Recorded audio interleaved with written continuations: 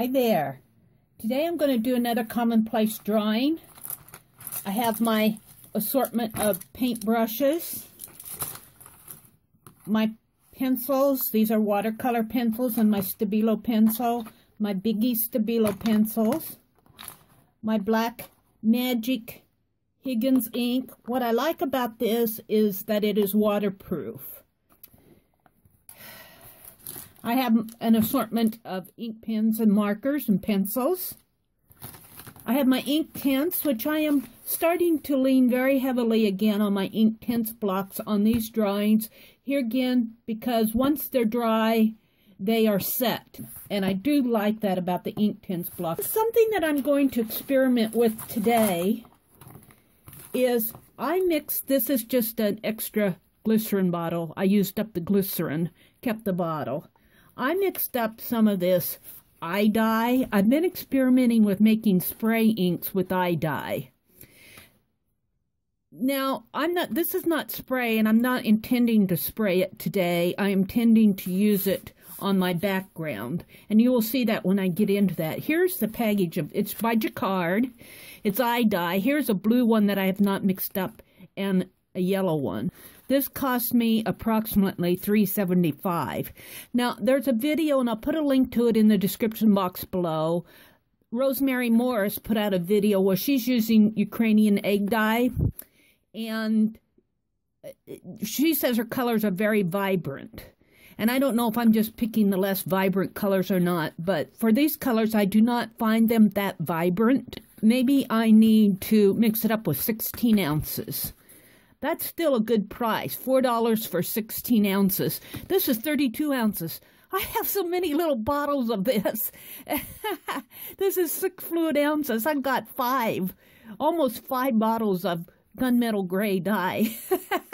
You'll really see me use it, but what I do like about it is, here again, if you use it as a medium, it's liquid, and you use it, I'll probably use it like a watercolor, a pre-mixed watercolor, and it is movable, but once it dries, it's dry, it's permanent.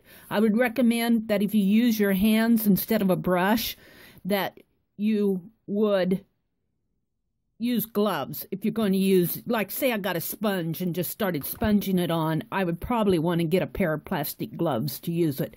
Here I'm going to use a brush on my page to apply it, so I'm not too worried about putting gloves on. But when I mix up these packages, I think that I'm going to mix them up in 16-ounce batches and see if the less water, the more dye, if I get a more vibrant color. I'm still experimenting with this. There is a wide range of colors on the shelf at the art store where I bought these. So I thought I would try a few and see if I liked it, and if I do, I'll probably buy more. I think it's a really good value. This is recommended for fabric. This one is vibrant color for all natural fabrics: silk, cotton, linen, and rayon.